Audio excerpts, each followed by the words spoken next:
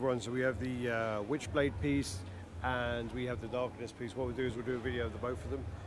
There's two of these witchblades set up with the different portraits, so you can see that there. If you're looking, so we'll try and get quite close in there.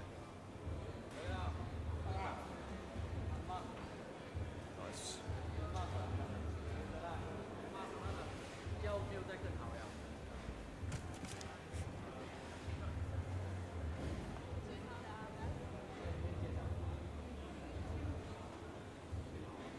This actually is my, I prefer this head to the other heads, for sure.